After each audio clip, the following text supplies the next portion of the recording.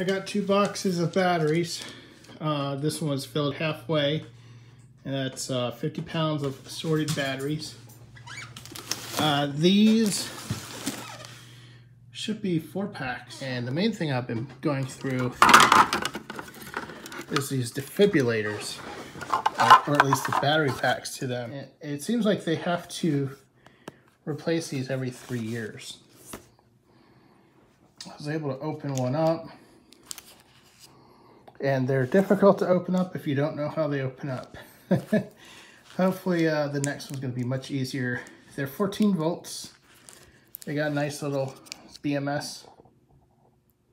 All right, so what I see here is there are 3 batteries in parallel, 4 in series. So there's a 4S 3P battery. These you have to be a bit more violent with getting the tabs off. I found out you can just get some pliers and rip it off backwards. I'm doing my the charge test. All right, so I have been going through another battery pack, and what I've got here is all the cells that are above 3 volts, and these are between 1 and 2 volts over here. They've sat on here for quite a good number of hours. They're in their discharge process right now. I can feel them heating up because it is 1 amp. A couple more hours and these guys are still being tested.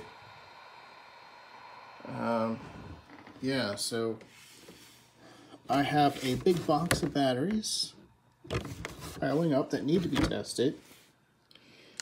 Well, that's hilarious. I just opened up this pack and there's a piece of metal on the end to give it the same weight, but it only has 4 batteries. They tricked me. It felt like 6. All right, I'm finding some interesting technology in some of these battery packs. This appears to be a thermal cutoff switch. So if it gets too hot, this thing's gonna break the circuit. And then this one I found was interesting because of the little slits in between. And it looks like you would weld on both sides of the slits to make sure the current goes through the battery metal instead of the quickest way, just through the metal itself or the tab itself to get to the other probe.